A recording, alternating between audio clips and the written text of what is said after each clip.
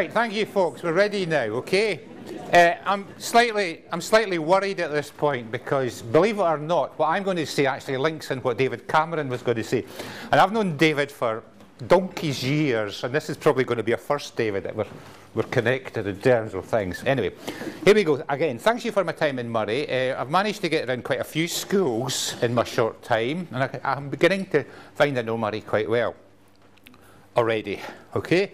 So, what I was planning to do for the next 10 minutes was just to take things nice and simple. Now, I'm a humble primary teacher, all right? That's my background. Keep things simple. So, show a few slides, show a few pictures. So, and Gordon just agreed totally with me there, okay? A humble primary head teacher talking to a humble primary head teacher. Now, if you can't see me, not like David's earlier on, if you can't see my slides, you have to see my slides. They're pictures, all right? So, if you can all see there. So what I want to do just now, if I could see how to work this, I'll just move it here. Okay. Could you all think, I'm trying to think where we are at the moment. How do we move this forward? This is based on my 25 years as a head teacher, all my years as an HMI and what I see around the schools in the country, and what I've seen in schools in Moray over the short period of time I've been here. All think to your last staff meeting, okay? I'm going to put up here just a few pictures. When you think about your last staff meeting, do you see people in the staff room that are really ahead of the game? They are charging ahead, desperate to get where they're going. They know exactly where they're going. See anybody in your staff room about that? Okay. We're clear where we're going. We're prowling along. We know exactly where we're going to go. Quite a lot of staff in your staff room. We're going to get there. Do we see people who are, I'm thinking about it, and I'll get this right, and we'll go there? Or do we see people, well, they're going there, maybe I should be going as well. Do they actually know where they're going, but I'm going to follow anyway? Okay? Or do you see people in your staff room, which maybe what Lawrence was talking about there? I've been here for 20 years, okay? This place is really good, Murray's really good, etc. What was Crichton for Excellence again? Okay. I see people like that in every staff room, in every school I'm in over the country. Okay? How do we move that forward with all these different members of staff?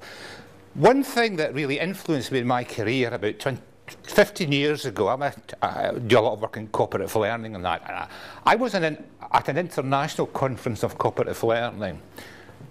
We were playing a change game, okay? Now, if you could just picture a board game that take you through all the periods of change, you know, the awareness raising, the planning, the implementation, the embedding, the self-evaluation. You got that picture? Down the left-hand side, all the characters involved with the local authority in schools with descriptions of them, you know, like so Rosemary, the dynamic head teacher, I was with Rosemary yesterday, going right down the descriptions of all the people involved. And what we had to do was we had to move all these characters through the periods of change. Get me? Okay? And what happened as we were doing this, some characters, of course, were moving forward. Maybe that last picture I put up, okay? Whilst we were having a discussion about what we were doing, do you know, everybody from Scotland said, we have to be doing something to move everybody forward. Everybody from other countries said to me, they've missed the boat, go with the rest. Now, what made me think way back then was, do we actually run our schools according to the lowest common denominator? Or do we move them forward with the people that are going? My answer is we probably do. I probably ran a school according to the lowest common denominator, but we have to work with the people that are going there. I'll be coming back to that just in a second there. Now, if we can... There's just no... Use that one. It's okay. I'll just use this. Okay. Now, if you think about your curriculum, see, I'm full of analogies. I mean, Rosemary heard my donkey one yesterday at Millbank. Okay, I'm sure others have heard other ones there. Think of your curriculum. Okay. Think of the curriculum you have in your school. How do you see your curriculum at the moment? Do you see it as this really flashy sports car that's moving forward? Do you? Do you see it as a top-of-the-range BMW? That's what you really want, and it's really, you know, it's a really shiny thing that you polish every day and all the rest of it. Is that how you see your curriculum? Is it a car that's really fit for the road that you're going to drive forward, and it's definitely going to get you where you're going? Is it a wee family car that you know is going to get you from A to B? Maybe a bit short in the leg room for somebody like me, maybe a small boot if you've got a family. Or is it something that's maybe just a bit rusted and worn out, and certainly a colour I wouldn't be seen dead in, okay? Where is the uniqueness of your curriculum? If a car's fit for purpose, if a car is fit what you need it for your family, yourselves, etc., the curriculum should be unique to your school, okay? Now, if you look at the new How Good Is Their School, the second challenge question in the curriculum section, and you think I really know that inside out, but I was talking about it yesterday to somebody, that, the second challenge question is about how do you ensure all the factors show the uniqueness of your school? That comes back to the relevance. If we can stay on the car theme for a couple of minutes, in a car, if you didn't put the petrol in, the engine wouldn't work. If you didn't know when to stop your curriculum and see it's roadworthy, the tyres would go out and it wouldn't work. And if your car wasn't getting the MOT, the curriculum wouldn't work. So if that's your curriculum, what keeps everything going, okay? Right, there's a reason why I'm coming to this. This is where it links to what David was saying this morning. If you look on the influences that are on schools at the moment, okay? Now, if you think of all the things that have been coming in, Correcting for Excellence, the BGE, Modern Language in Primary Schools, Enterprise, if you look at the GIRFEX, Skills for Work, Learning, Creativity, the Attainment Challenge, everything to me seems like it's coming in from different silos, okay? Primary schools can't cope with silos. I'm sure secondary schools can't cope with them too well, but we can't cope with things coming in as silos. And it's usually up to the poor head teacher, the poor teacher in schools to try and manage what that means for staff. So basically, what I'm seeing is everything can be silo orientated, things seen as separate as coming from angles, and the one thing that you can take away from the creativity conversation day to day is that creativity is a vehicle for making the connections across everything. So it's moving forward with that. Do staff still need support in seeing connections? But no matter what, we'll see everything through the eyes of the child, okay? So we'll always look at the curriculum through the child, and those of you who have heard me talk, you know, in my time in Moray, you'll probably have heard me saying the word relevance. Who has heard me using the word relevance in the time I've been in? Quite a lot of people, okay? It's relevance, and I'll come back to that in a second, what I exactly mean by that. So what can this mean? And this is the big question that we have here. Staying on the car engine one, are we aware that if we alter one part of the curriculum, what impact that has on something else? If we've got to be creative with the curriculum, do we know the impact of putting something in, whether it's a secondary department, whether it's a primary, what is the impact? Because that thing that you're putting in for attainment might have that negative impact on something else.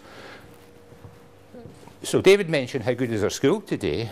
How Good Is Our School, the new How Good Is Our School, puts self-evaluation for self-improvement up front. And that shouldn't just be a one-off time when the inspectors are coming, it should be a regular thing going. Come back to that in a second. For instance, what is not being done? Now, I'm going to quote something, just because it was on the news today. The Daily Mail was on the news today. Okay? And I've got no opinion on whether things like the Daily Mail are going to work or not going to work. What I would ask, if I was a head teacher, what am I not doing? Okay? What's being diluted? I suspect if there's any part of the curriculum that's going to be diluted across the country, not because of the Daily Mail, it's the expressive arts. Okay? I don't see enough music across the country. I don't see enough drama. I don't see enough art across the country, particularly music. And that's one of the reasons, as the subject specialist for expressive arts for Education Scotland, we're actually bringing out a national initiative in September, a framework for singing for primary schools called Singing to Learn, Learning to Sing, which brings the skills for life and work together into singing, okay? Coming out in September, I think it's coming out. But again, if that's been implemented in a school, what are schools not being done? What is being diluted? Do you keep the curriculum under constant review? And do you know how to put it back together again? I think that's the important thing. The more you keep the curriculum under review with how good is our school, the easier it is to slot things back in together again. Because one of the things that's coming out of the Scottish Attainment Challenge is you need things at two levels. You need things that it's a level, it's a policy for your school, but there needs to be something underlying that for the children that are underachieving in order to close that equity gap. Does that make sense, sir? So everything's got to be a double thing. So do you know how to put the curriculum together again? Can I just move on? That's the how good is our school is the kind of the oil for it all happening, and that has got to be an ongoing place.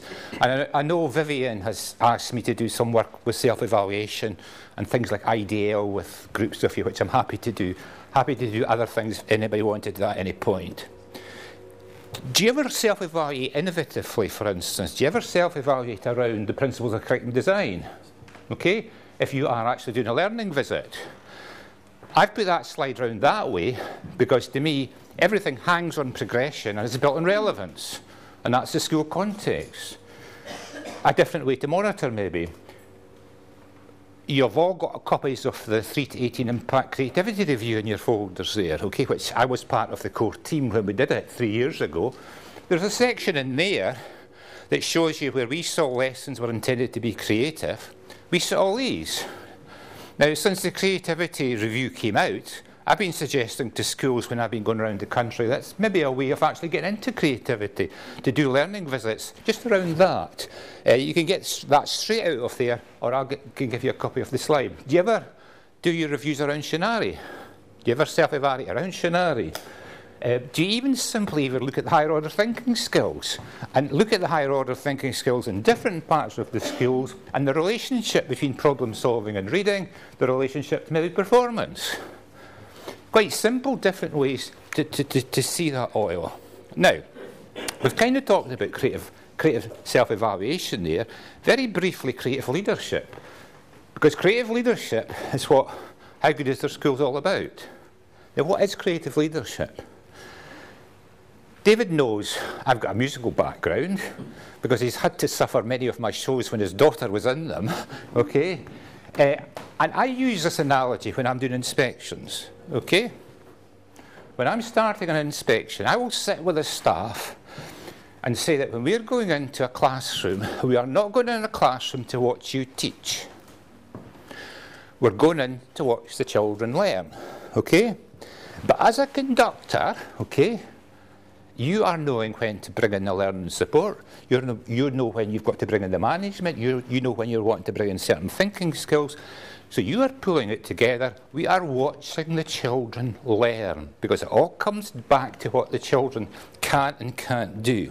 Now, if I take that analogy just slightly further and you're the leader, okay,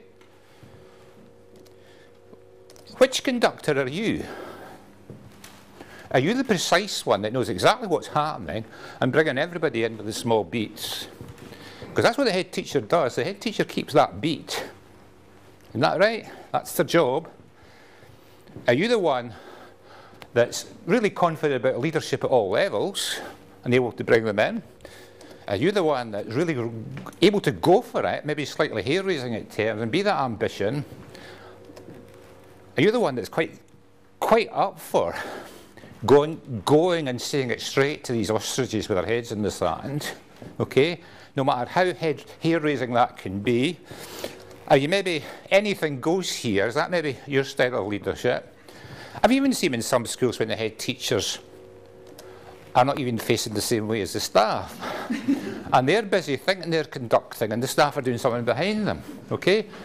Quite a good way of thinking about things. Now, just moving on from that, I won't go into that because people have seen me talking about what the Scottish Attainment Challenge is saying about the main things that will raise attainment, the effective questioning, etc., etc. You notice I've got creativity there, which should be there. But the big thing about the Scottish Attainment Challenge is making sure that something happens. And to me, that's my motto for creativity, making something happening. The legacy of approach and not playing at things. I remember, for instance, years ago in primary schools, there used to be a really creative time before 5 to 14 came in. But you can guarantee that if a teacher was going to Egypt for her holidays, the kids would be doing a project on Egypt before she went. Am I right? You know?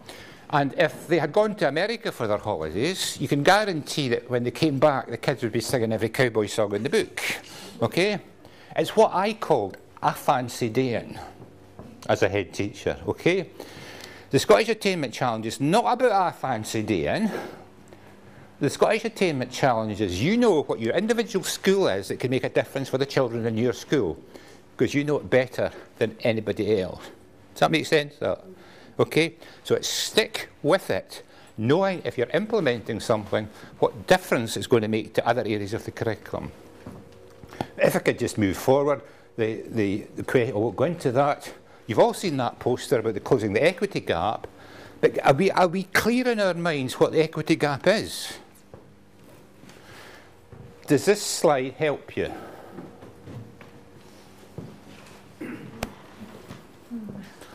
The difference between equality and equity. Because when I saw that, I just had the aha experience. Okay? That's why we need two approaches. We need a general approach, but we need something specific for what we do lying underneath that. David mentioned a safety net today. This wasn't planned. Okay? But what is your safety net? I would suggest that your safety net is the Moray Teach and Learning Policy, which we're implementing at the moment, is the curriculum, as we've mentioned, is self-evaluation.